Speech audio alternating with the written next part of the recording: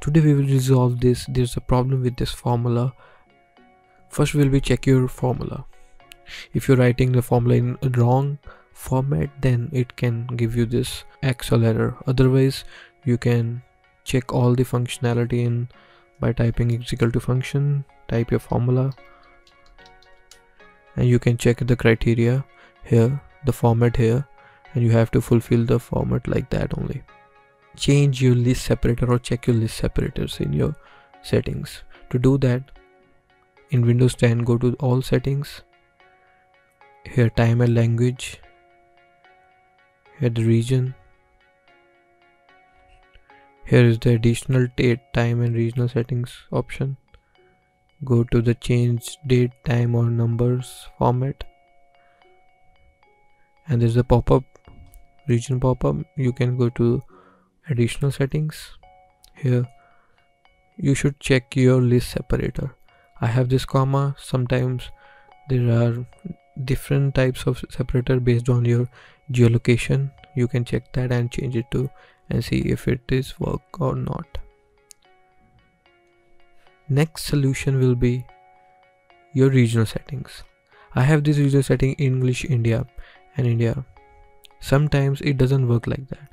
If your region is, let's say, Spain, Venezuela, etc., you can try to change your regional format to English, US or United States, because standard version is for the United States.